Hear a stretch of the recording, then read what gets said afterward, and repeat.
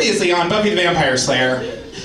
Buffy was chosen to be the Slayer and infused with what we come to find out is secretly a demonic power by a bunch of vaguely old tribal dudes so that she can fight the forces of darkness, which leads her to burn down her high school and then have to change her entire face and political party.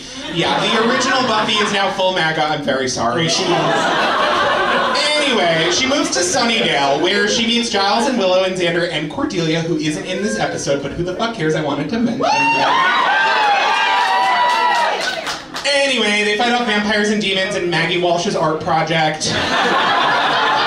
And then a god, and then Buffy dies. Well, she dies for the second time. The first time made Faith, another Slayer who isn't in this episode because she has an arc on Angel, which is a spin-off that features Cordelia, so watch it. Anyway, then Willow, who's now a lesbian witch, brings her back from the dead with the begrudging help of her girlfriend Tara, who thinks she's using too much magic to solve all her problems. And what is this, Sabrina the Teenage Witch? And then, just to prove that Tara was correct all along, Willow casts a spell to wipe Tara's memory of that argument. Meanwhile, Xander, who used to date Cordelia, proposed to Anya because he has a type.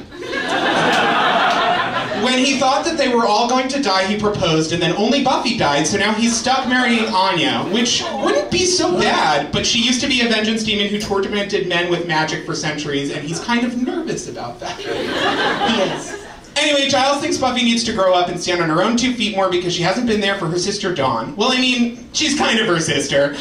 But she's also a ball of magical energy given life by a spell cast by a bunch of monks right before Buffy's mom died, which always seemed like really cruel timing.